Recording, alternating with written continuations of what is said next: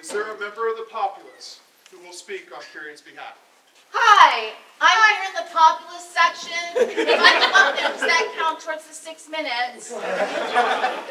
So I'm Hilla Stormbringer, a humble bard. Cerian, you're sitting down. Stay sitting, because I'm going to say nice things about you. And I know I promised that I would never do that unless I was dying. I figured that this was a worthy thing. History is ephemeral. We complain about the things that we would love to have and know about, but we don't have the extant sources. Bards capture the ephemeral in their words, their stories, their songs. And yes, a performance in and of itself is the most ephemeral thing.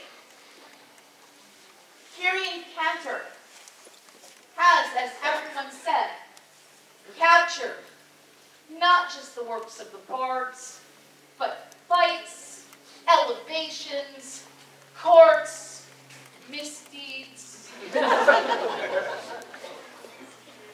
He has 3,200 plus videos on his YouTube page.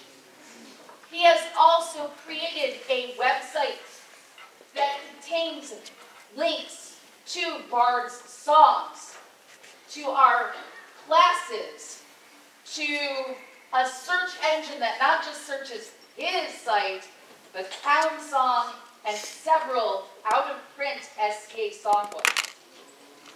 This man has preserved history from the very beginning of the SCA. But that is not just why he is worthy.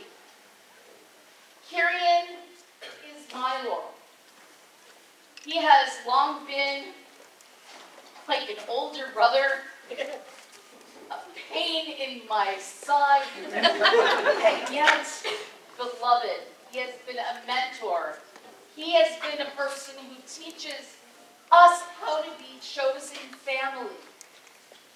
He has outstretched and included my belt siblings, my students, into a family that I longed to have.